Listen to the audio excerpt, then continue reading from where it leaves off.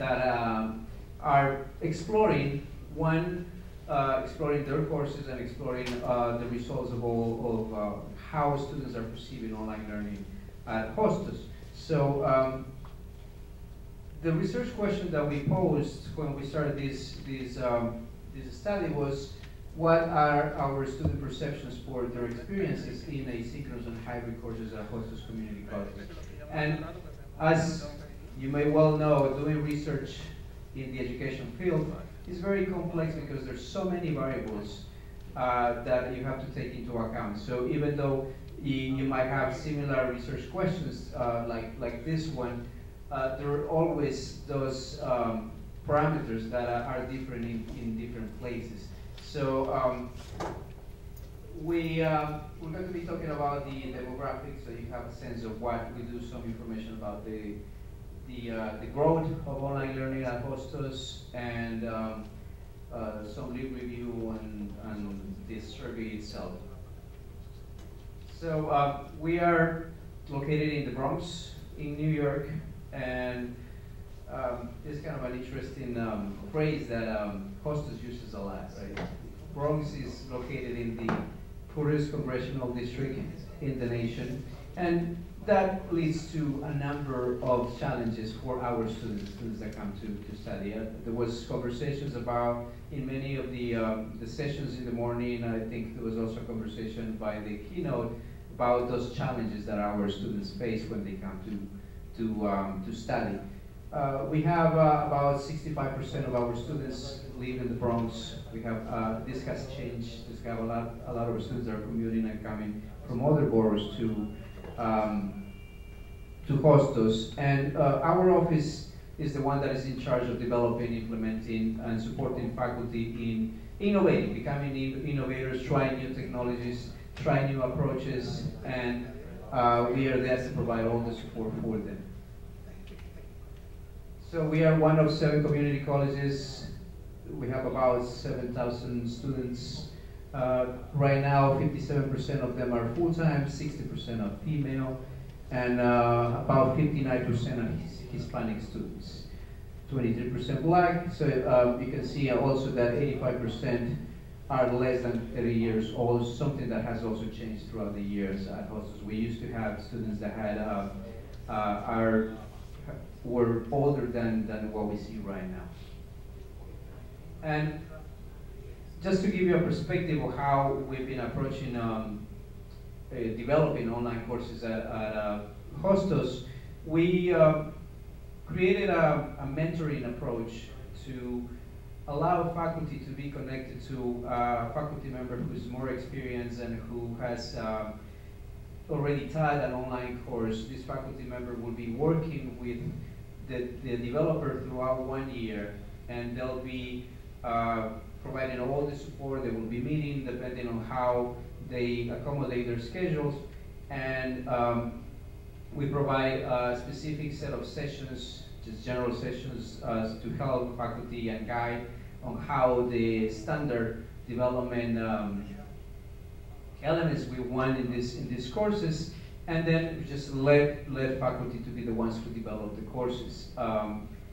Faculty, the stipends that are provided to faculty as an incentive to them to develop the courses are connected depending on the success of the development of the course. So the mentor will get a stipend only if the developer succeeds. So that helps in creating that additional push in being able to have faculty developing those courses. The mentor stays with the developer after the first part of the development process, when they're going to be teaching the course, and the mentor just works with them throughout that period of time. It's been very successful for us. We've seen a steady increase. We have our own challenges, being that we're community colleges, just because we face a lot of developmental courses that we have to offer, and online learning brings their own challenges in providing this type of modality to offer to students. So this is how we have the growth in the courses that are being offered so far. The same thing happens for asynchronous courses. So we've had some steady increase, and we wanted to see how we can do now the assessment on these online courses.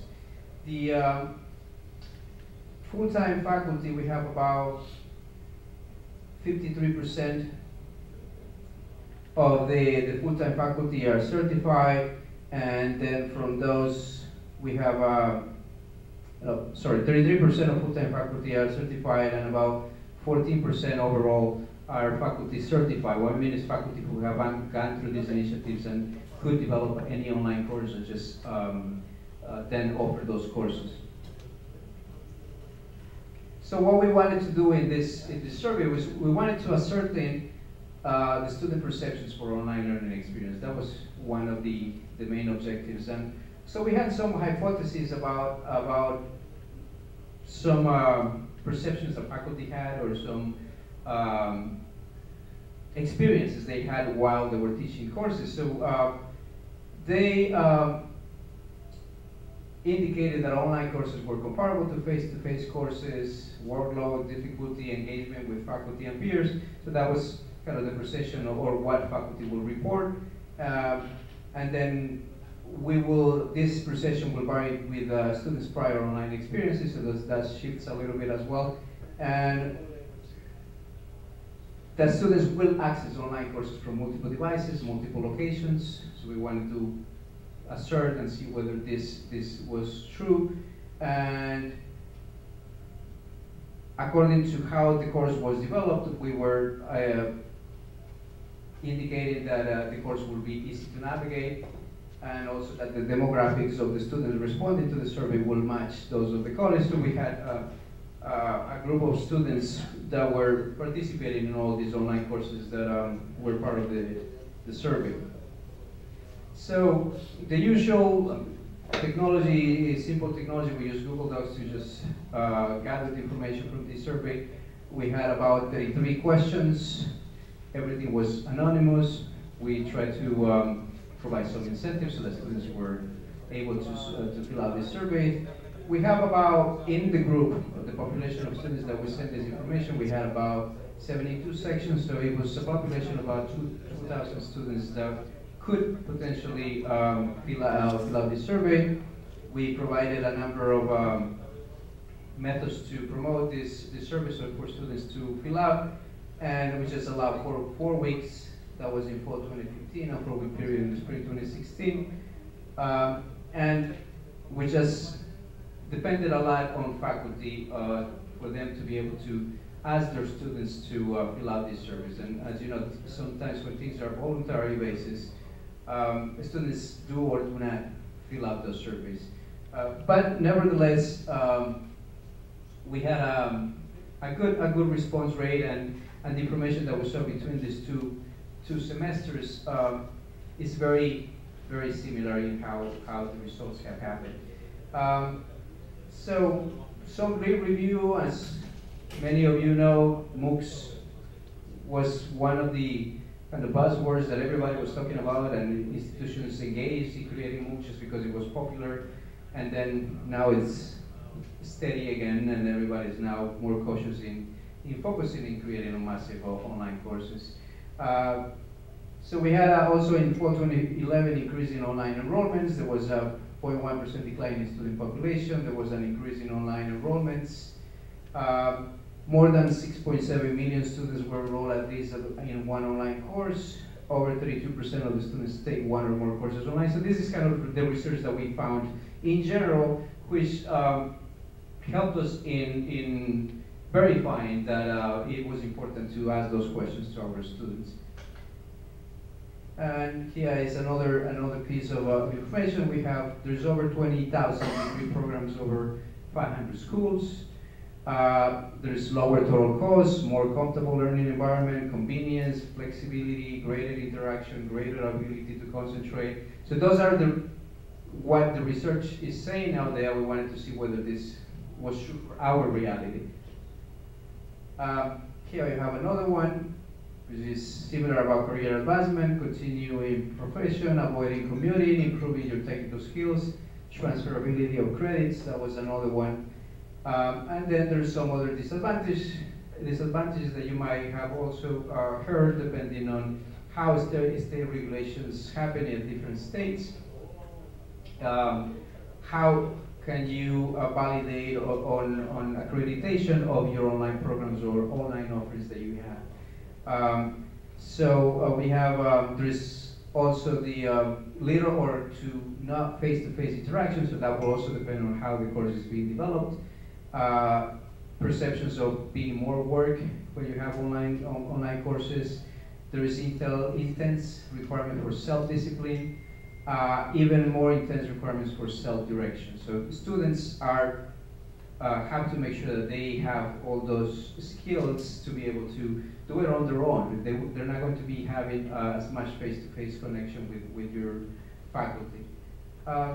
So here we have another one, flexibility and convenience of schedule, travel, time efficiency, self-paced learning, course availability, and then we'll see how the results that we found are pretty much connecting with what we found in the research. So it said that it's less distractions. It all depends on the environment that you're studying. Might be, and I think we can skip this. So here, I'm going to pass the mic to Wilfredo just to show you some of the results that we found on how students are responding to this survey. Thanks, Carlos. More or less, like for example, these are the kind of questions that we asked in the survey. And the first one is, do you realize you were signing up for a particular or fully online course when you register? This might think it should be obvious for the students so that they should know whether they're doing it or not. However, that's not the case, especially because one of the systems that we use for registration is called CUNY First. It was implemented a couple of years ago, and that piece of information is not clear there. Some students, especially those who are now experienced using the system and they are kind of new, it is kind of hidden. It requires a couple of clicks to find out that the class is online. So that's why, for example, you see here, even though the majority is saying that they were aware, we still have here a percentage who's not. This is more or less we will try to gather the sense which course of those who fill it out